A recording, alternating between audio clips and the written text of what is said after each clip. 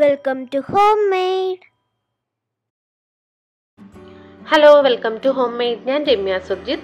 നമുക്കിന്ന് നല്ല വെറൈറ്റി ആയിട്ടുള്ള ഒരു കിടിലൻ ഐറ്റം പരിചയപ്പെടാം. ഇതാണ് കരിനെല്ലിക്ക അല്ലെങ്കിൽ നെല്ലിക്ക കറുപ്പിച്ചതെന്ന് ഞങ്ങൾ പറയും. ഭയങ്കര ടേസ്റ്റാണ്. ഇത് ആലോചിക്കുമ്പോൾ തന്നെ എൻ്റെ വായിൽ വെള്ളം വരികയാണ്. അത്ര ടേസ്റ്റാണ്. എല്ലാവർക്കും ഇഷ്ടപ്പെടുന്ന ഒരു സാധനമാണ്. നെല്ലിക്ക പിക്കിൾ എന്ന് വേണമെങ്കിൽ പറയാം. ഇതിൻ്റെ ഏറ്റവും വലിയ ഗുണം നമുക്കിതൊരു 6 മാസത്തിൽ കൂടുതൽ, കുറഞ്ഞത് 6 മാസത്തിൽ കൂടുതൽ ഒരുപാട് നാൾ ഇത് കേടാകാതെ നമുക്ക് സൂക്ഷിക്കാൻ പറ്റും. ഫ്രിഡ്ജിലൊന്നും വെക്കേണ്ട കാര്യമില്ല. ഭയങ്കര ഹെൽത്തിയുമാണ്, നല്ല ടേസ്റ്റിയുമാണ്. നിങ്ങൾക്ക് എല്ലാവർക്കും ഇഷ്ടപ്പെടും. എനിക്കിത് അമ്മയാണ് ഇതെങ്ങനെയാണ് ഉണ്ടാക്കുന്നതെന്നൊക്കെ പറഞ്ഞു തന്നത്. എല്ലാവർക്കും ഇഷ്ടപ്പെടുന്ന ഒരു ഐറ്റമാണ്. എല്ലാവരും ട്രൈ ചെയ്ത് നോക്കണം.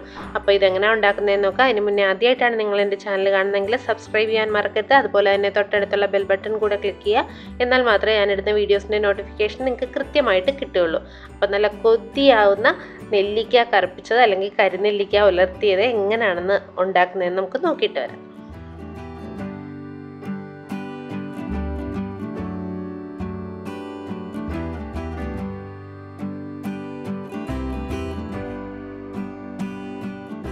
ഇതിന് വേണ്ടിയിട്ട് ഒരു മൺകലമാണ് ഏറ്റവും നല്ലത്. മൺകലം അല്ലെങ്കിൽ മൺചട്ടിയിൽ നമുക്ക് ചെയ്യാം.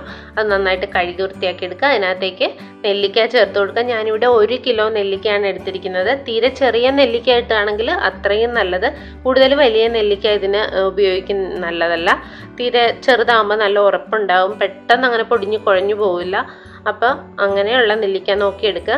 നെല്ലിക്ക കഴുകി വൃത്തിയാക്കി നമുക്ക് മൺകലത്തിലേക്ക് ഇട്ട് കൊടുക്കുക. അതിലേക്ക് എരിവിനാവശ്യമായ പച്ചമുളക് അല്ലെങ്കിൽ കാന്താരി ചേർത്ത് കൊടുക്കാം. ഞാനൊരു 8 പച്ചമുളക് ഇതുപോലെ മുറിച്ചെടുത്ത് അതിനകത്തേക്ക് ചേർത്ത് കൊടുക്കുന്നുണ്ട്. നിങ്ങൾക്ക് കാന്താരി ആണെങ്കിൽ അത് ചേർക്കാം, അതാണ് കൂടുതൽ ഹെൽത്തി ആയിട്ടുള്ളത്. പിന്നെ ആവശ്യത്തിന് കറിവേപ്പില ചേർത്ത് കൊടുക്കുക. ഇനി നമുക്ക് ഇതിനകത്തേക്ക് ഉപ്പ് ചേർത്ത് കൊടുക്കാം. ഉപ്പ് ഞാനിപ്പോൾ 1 കിലോ നെല്ലിക്കയ്ക്ക് 5 ടേബിൾ സ്പൂൺ ഉപ്പാണ് ചേർക്കുന്നത്. വലിയ സ്പൂണിന് 5 സ്പൂൺ ഉപ്പ്. ഉപ്പ് ഒട്ടും കുറഞ്ഞു പോകരുത്. ഉപ്പ് കൂടുതലുണ്ടെങ്കിൽ മാത്രമേ നമുക്കിത് ചീത്തയാവാതെ കാലങ്ങളോളം സൂക്ഷിക്കാൻ പറ്റുള്ളൂ. അപ്പം 1 കിലോ നെല്ലിക്കയ്ക്ക് ഞാൻ വലിയ സ്പൂണിന് 5 സ്പൂണാണ് ഉപ്പ് ചേർത്ത് കൊടുത്തിരിക്കുന്നത്. അതിലൊട്ടും കുറഞ്ഞു പോകരുത്. അല്പം കൂടെ കൂടിയാലും കുഴപ്പമില്ല. അപ്പോൾ ആവശ്യത്തിന് ഉപ്പ് ചേർത്ത് കൊടുക്കുക. പിന്നെ അതിനകത്തേക്ക് 1 ടീസ്പൂൺ മഞ്ഞൾപ്പൊടി ചേർത്ത് കൊടുക്കുക. മഞ്ഞൾപ്പൊടി ചെറിയ സ്പൂണിനാണ് എടുത്തിരിക്കുന്നത്. പിന്നെ 1 ടീസ്പൂൺ കായത്തിൻ്റെ പൊടിയാണ് ഞാൻ ചേർത്തിരിക്കുന്നത്. നിങ്ങൾ കട്ടിക്കായമാണ് ചേർക്കുന്നതെന്നുണ്ടെങ്കിൽ അത് ചെറുതായിട്ടൊന്ന് വറുത്ത് പൊടിച്ചെടുക്കുക. ഒരു കഷ്ണം കായ എടുത്തിട്ട് ചെറുതായിട്ട് വറുത്തതിന് ശേഷം ഒന്ന് പൊടിച്ച് ചേർത്ത് കൊടുക്കുന്നതാണ് നല്ലത്. പിന്നെ അതിനകത്തേക്ക് 1 ടീസ്പൂൺ മുളക് പൊടിയും കൂടെ ചേർത്ത് കൊടുത്തിട്ടുണ്ട്. പച്ചമുളകാണ് നമ്മൾ കൂടുതൽ ചേർക്കുന്നത്, അതുകൊണ്ട് മുളക് പൊടി ഒരല്പം ചേർത്താൽ മതി. പിന്നെ ആ നെല്ലിക്കയുടെ ഒപ്പം നിൽക്കുന്ന രീതിയിൽ വെള്ളം ചേർത്ത് കൊടുക്കാം. നമുക്ക് വെള്ളവും കൂടെ ചേർത്ത് കൊടുത്തതിന് ശേഷം നന്നായിട്ടൊന്ന് ഇളക്കി യോജിപ്പിക്കുക. അതിനുശേഷം നമുക്കിത് നന്നായിട്ട് തിളപ്പിച്ചെടുക്കാം. തിളപ്പിച്ചെന്ന് പറഞ്ഞാൽ ഒത്തിരി നേരം ഇട്ട് തിളപ്പിക്കരുത്. നന്നായിട്ട് തിളച്ച് ഒരു 1-2 മിനിറ്റോ കഴിയുമ്പോഴേക്കും നമുക്കിത് ഓഫ് ചെയ്ത് വെക്കണം. അതുപോലെ ഇങ്ങനെ ഒരു വാഴയിലയോ തുണിയോ വെച്ച് മൂടുന്നതാണ് എപ്പോഴും നല്ലത്. വാഴയിലയാണ് ഏറ്റവും നല്ലത്. വാഴയില വെച്ച് മൂടി തിളപ്പിക്കുക. ഒരു 1-2 മിനിറ്റ് തിളച്ച് കഴിയുമ്പോഴേക്കും നമുക്കിത് ഓഫ് ചെയ്ത് വെക്കാം. അതിനുശേഷം അതിൻ്റെ ആവിയെല്ലാം പോയതിന് ശേഷം വാഴയില അല്ലെങ്കിൽ വെള്ള തുണി വെച്ചിട്ട് ഒന്ന് കെട്ടി വെച്ചിട്ട് അതിന് മേളിൽ നമുക്ക് അടപ്പ് വെച്ച് മൂടാവുന്നതാണ്. അപ്പോൾ ഇതിനി ഓഫ് ചെയ്ത് ഇങ്ങനെ വെച്ചേക്കുക. ഇത് ചെയ്യുന്നത് ഒരാഴ്ചയെങ്കിലും കുറഞ്ഞതെടുക്കും. നമ്മളിത് തിളപ്പിച്ച് വറ്റിച്ചെടുക്കേണ്ടതാണ്. അപ്പോൾ ഇനി ഇത് അങ്ങനെ തന്നെ വെച്ചേക്കുക. അതിനുശേഷം നമുക്കിത് നാളെ ഇതേ സമയം തന്നെ വീണ്ടും എടുത്ത് ഒന്നുകൂടെ തിളപ്പിക്കണം. അങ്ങനെ ഒരു 7-8 ദിവസമൊക്കെ കുറഞ്ഞതെടുക്കും. ഒരാഴ്ചയെങ്കിലും കുറഞ്ഞതെടുക്കും ഇത് വെള്ളം വറ്റി കറുത്ത് വരാനായിട്ട്. അപ്പം ഞാനിപ്പോൾ ഇന്നലെ തിളപ്പിച്ച് വെച്ച സാധനമാണ്. ഇതിപ്പോൾ പിറ്റേ ദിവസമായി. വീണ്ടും ഞാനിതിനകത്ത് കണ്ടു ഇപ്പോൾ വെള്ളമൊക്കെ ഉണ്ട്. നെല്ലിക്ക ഒന്ന് വെന്ത് തുടങ്ങിയിട്ടുണ്ട്. അപ്പോൾ ഇനി ഇത് നമ്മൾ ഇന്ന് വീണ്ടും അതേസമയം എടുത്ത് ഒന്നുകൂടെ തിളപ്പിക്കാൻ പോവാണ്. തിളപ്പിച്ചതിന് ശേഷം 1-2 മിനിറ്റ് തിളപ്പിക്കുക. കൂടുതൽ നേരം ഇട്ട് തിളപ്പിച്ച് വറ്റിക്കരുത്. അത് തന്നെ വെള്ളം വറ്റി വന്നോളും. അപ്പോൾ ഞാനിപ്പോൾ ഇന്നും തിളപ്പിച്ചിട്ടുണ്ട്. അതിനുശേഷം ഇന്നലെ ചെയ്ത പോലെ തന്നെ തുണിയോ വാഴയിലയോ വെച്ച് കെട്ടി മൂടി വെക്കുക. തണുത്തതിന് ശേഷം, ആവി പോയതിന് ശേഷം അങ്ങനെ ഡെയിലി എടുത്ത് ഒന്ന് തിളപ്പിച്ച് വെക്കുക. അപ്പോൾ അതിങ്ങനെ പതുക്കെ കറുത്ത് വെള്ളം വറ്റി വരും. ഇതിപ്പോൾ കണ്ടോ, 5ാമത്തെ ദിവസമായി ഞാൻ തിളപ്പിക്കാൻ തുടങ്ങിയിട്ട്. ജസ്റ്റ് തിളപ്പിച്ച് ഓഫ് ചെയ്ത് ആവി പോയി കഴിയുമ്പോൾ മൂടി വയ്ക്കും. അങ്ങനെയാണ് ചെയ്യുന്നത്. ഇപ്പോൾ 5ാമത്തെ ദിവസമായപ്പോൾ നെല്ലിക്ക കണ്ടോ കളറൊക്കെ മാറി കറുത്ത് വരാൻ തുടങ്ങിയിട്ടുണ്ട്. ഉള്ളിലേക്ക് ഇനിയും പച്ച നിറത്തിലുണ്ട്. അപ്പോൾ ഇതെന്താ ചെയ്യേണ്ടതെന്ന് വെച്ച് കഴിഞ്ഞാൽ ഓരോ ദിവസം എടുക്കുമ്പോൾ തിളപ്പിക്കാൻ നേരത്ത് ഒന്ന് ഇതുപോലെ ആ കല എടുത്തിട്ടൊന്ന് ഇങ്ങനെ കുലുക്കി ഇളക്കി കൊടുക്കുക. നനവുള്ള സ്പൂണൊന്നും അതിനകത്ത് ഇടരുത്. നനവ് ഒട്ടും ഇല്ലാതെ നല്ല ഡ്രൈ ആയിട്ടുള്ള സ്പൂൺ വേണം ഇട്ട് ഒന്ന് ഇളക്കാനായിട്ട്. അങ്ങനെ നമുക്കിത് ഇതുപോലെ കുടഞ്ഞു കൊടുക്കുന്നതാണ് കൂടുതൽ നല്ലത്. അതിനുശേഷം നമുക്ക് അങ്ങനെ ഡെയിലി ഇതുപോലെ തിളപ്പിച്ച് വെക്കണം. അപ്പോൾ പതുക്കെ പതുക്കെ വെള്ളം കണ്ടോ വറ്റി വറ്റി വരുന്നുണ്ട്. ഇതിപ്പോൾ ഞാൻ 8 ദിവസം കഴിഞ്ഞ് 9ാമത്തെ ദിവസമാണ്. ഇപ്പോൾ വെള്ളം എല്ലാം നന്നായിട്ട് വറ്റി നെല്ലിക്ക നന്നായിട്ട് കറുത്ത് കരി പോലെ ആയി വന്നിട്ടുണ്ട്. വെള്ളം നന്നായിട്ട് വറ്റിക്കഴിഞ്ഞാൽ പിന്നെ അത് ഒട്ടും വെച്ച് കരിച്ച് കളയരുത്. നെല്ലിക്കയുടെ ആ വെള്ളം എല്ലാം ഈർപ്പം എല്ലാം വലിഞ്ഞു കഴിയുമ്പോൾ തന്നെ ഇത് ഈ ഒരു കളറിലായി കിട്ടും, കറുപ്പ് നിറത്തിലായി കിട്ടും. പിന്നെ നമ്മൾ ഇനി ഇത് ഉലർത്തി എടുക്കുകയാണ് ചെയ്യുന്നത്.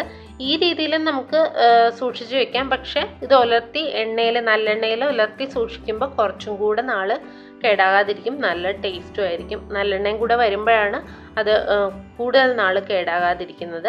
അപ്പം നമുക്കിനി ഇത് ഈ ഒരു പരുവായി കഴിയുമ്പോഴേക്കും നമുക്ക് ഉലർത്തി എടുക്കാം. അപ്പം ഞാനിത് ഉലർത്തി എടുക്കാനായിട്ട് ഒരു പാൻ ചൂടാക്കാൻ വെച്ചിട്ടുണ്ട്. അതിനകത്തേക്ക് നമ്മൾ നല്ലെണ്ണയാണ് ഒഴിച്ചു കൊടുക്കുന്നത്. വെളിച്ചെണ്ണയല്ല, നല്ലെണ്ണയിലാണ് കരിനെല്ലിക്ക ഉലർത്തി എടുക്കേണ്ടത്. അപ്പോൾ ആവശ്യത്തിന് നല്ലെണ്ണ ഒഴിച്ചു കൊടുക്കണം. ഒരു 5-6 ടേബിൾ സ്പൂണെങ്കിലും വേണം 1 കിലോ നെല്ലിക്ക ഉലർത്തി എടുക്കാനായിട്ട്. കാരണം ആ എണ്ണയും ഉപ്പും ഒക്കെ കൂടെ വന്നാലേ അത് നന്നായിട്ട് സൂക്ഷിച്ചു വെക്കാൻ പറ്റുള്ളൂ. അപ്പോൾ ഇതിനകത്തേക്ക് ഞാൻ ഇഞ്ചി ചതച്ചതാണ് ഇപ്പോൾ ചേർത്ത് കൊടുത്തിരിക്കുന്നത്. ചെറിയതായിട്ട് ചതച്ച് എടുത്ത ഇഞ്ചിയാണ്. ഏകദേശം ഒരു 2-2.5 ടേബിൾ സ്പൂണോളം ഇഞ്ചി ഉണ്ടാവും. അപ്പോൾ നല്ലെണ്ണയിലേക്ക് ഇഞ്ചി ഇട്ട് കൊടുത്തിട്ടുണ്ട്. ഒരു 3 ടേബിൾ സ്പൂൺ വെളുത്തുള്ളിയും ചതച്ചെടുത്തത് ചേർത്ത് കൊടുക്കുന്നുണ്ട്. ഇഞ്ചി ഒന്ന് വാടി തുടങ്ങിയിട്ട് വേണം വെളുത്തുള്ളി ചേർത്ത് കൊടുക്കാനായിട്ട്. അതിനുശേഷം രണ്ടും കൂടെ നന്നായിട്ടൊന്ന് വാട്ടിയെടുക്കണം. ഇത് നന്നായിട്ട് വാടി വരുന്ന സമയത്ത് നമുക്ക് കുറച്ച് കൂടുതൽ കറിവേപ്പിലൂടെ ചേർത്ത് കൊടുക്കാം. കറിവേപ്പില നമ്മൾ നേരത്തെ ആദ്യം നെല്ലിക്ക തിളപ്പിച്ചപ്പോഴും ചേർത്തിരുന്നു. അപ്പോൾ അതിൻ്റെ ടേസ്റ്റ് നന്നായിട്ട് നെല്ലിക്കയിലുണ്ടാവും. എങ്കിലും ആ ഉലർത്തി എടുക്കുമ്പോഴും നമ്മൾ ആ നല്ലെണ്ണയിലും കൂടെ കറിവേപ്പില ഒന്ന് മൂപ്പിച്ച് നന്നായിട്ട് എടുക്കണം. അപ്പോൾ ഇത് ഇഞ്ചിയും വെളുത്തുള്ളിയൊക്കെ നന്നായിട്ട് മൂത്ത് വരുന്ന സമയത്ത് നമുക്ക് ഇതിനകത്തേക്ക് കറിവേപ്പിലൂടെ ചേർത്ത് നന്നായിട്ട് എല്ലാം മൊരിഞ്ഞു വരുന്ന രീതിയിൽ നമുക്ക് വഴറ്റിയെടുക്കണം.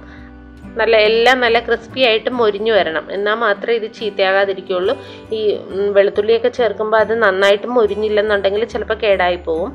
നിങ്ങൾക്ക് വേണം എന്നുണ്ടെങ്കിൽ പെട്ടെന്ന് എടുക്കാനാണ്, ഒരു മാസത്തിനുള്ളിൽ എടുക്കാനാണെന്നുണ്ടെങ്കിൽ നിങ്ങൾക്ക് ഈ സമയത്ത് വേണമെങ്കിൽ കുറച്ച് ചെറിയ ഉള്ളിയും കൂടെ ചേർത്ത് കൊടുക്കാം. ഉള്ളി ചേർത്ത് കഴിഞ്ഞാൽ അത് കൂടുതൽ നാളിരിക്കത്തില്ല. അതുകൊണ്ടാണ് ഉള്ളി ചേർക്കാത്തത്. ഉള്ളി നമുക്ക് കഴിക്കാൻ നേരത്തെ അവസാനം അരിഞ്ഞിട്ട് വേണമെങ്കിൽ എടുക്കാവുന്നതാണ്. അപ്പോൾ ഇപ്പം നന്നായിട്ട് വെളുത്തുള്ളി ഇഞ്ചിയൊക്കെ ഇതുപോലെ ബ്രൗൺ കളറാകുന്നവരെ മൊരിച്ചെടുക്കുക. ഇനി അതിനകത്തേക്ക് കുറച്ച് മുളക് പൊടി കൂടെ നമുക്ക് ചേർത്ത് കൊടുക്കാം. ഒരു 1.5 ടീസ്പൂണോളം മുളക് പൊടി കൂടെ ഞാൻ ചേർത്ത് കൊടുക്കുന്നുണ്ട്. പച്ചമുളകാണ് നമ്മൾ കൂടുതൽ ഇട്ടിരിക്കുന്നത്. ഇതിപ്പോൾ ഉലർത്തുന്ന സമയത്ത് കുറച്ചുകൂടെ ടേസ്റ്റ് കിട്ടാനായിട്ട് കുറച്ച് മുളക് പൊടി കൂടെ ചേർത്ത് കൊടുത്തിട്ടുണ്ട്. ആ മുളക് പൊടിയും കൂടെ ഒന്ന് മൂത്ത് വരുമ്പോഴേക്കും നമ്മൾ കറുപ്പിച്ച് വെച്ചിരിക്കുന്ന നെല്ലിക്ക ഉണ്ടല്ലോ, അത് ഇതിനകത്തേക്ക് ഇട്ട് കൊടുക്കാം.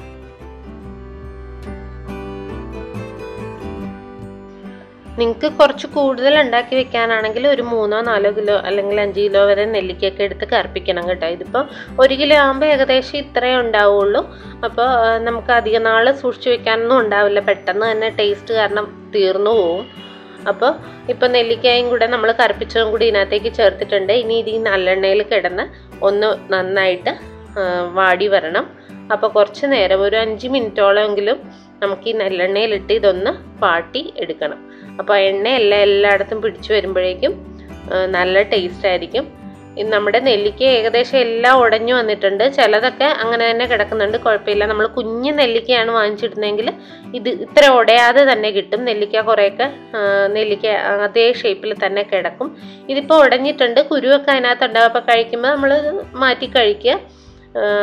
കുരു മാറ്റി അരിഞ്ഞല്ല ഇടാറുള്ളത്. നെല്ലിക്ക അങ്ങനെ തന്നെയാണ് നമ്മൾ കറുപ്പിച്ചെടുക്കാറുള്ളത്, അങ്ങനെയാണ് ചെയ്യാറുള്ളത്. അപ്പം നമ്മൾ കഴിക്കുന്ന സമയത്താണ് അതിൽ നിന്ന് കുരു മാറ്റി എടുക്കുന്നത്. ഇതിപ്പോൾ എണ്ണയിൽ കിടന്ന് നന്നായിട്ട് മൊരിഞ്ഞൊക്കെ വരുന്നുണ്ട്. അപ്പോൾ നല്ല ടേസ്റ്റാണ്. ഇത്രയേ ഉള്ളൂ, കരിനെല്ലിക്ക റെഡിയായി കഴിഞ്ഞു. ഇതിനി നന്നായിട്ട് ഓഫ് ചെയ്ത് വെച്ചിട്ട് നന്നായിട്ട് തണുത്ത് കഴിയുമ്പോൾ നല്ല ഗ്ലാസിൻ്റെ ബോട്ടിലിലോ അല്ലെങ്കിൽ ഭരണിയിലോ ഒക്കെ ആക്കി സൂക്ഷിച്ചു കഴിഞ്ഞാൽ എത്ര നാൾ വേണമെങ്കിലും കേടാകാതിരിക്കും. മിനിമം 6 മാസം ഗ്യാരണ്ടി ഉണ്ട്. അതിൽ കൂടുതൽ നമ്മൾ ഉപ്പ് എണ്ണയൊക്കെ ചേർക്കുന്നതിനനുസരിച്ച് അത് കൂടുതൽ നാൾ കേടാകാതിരിക്കും.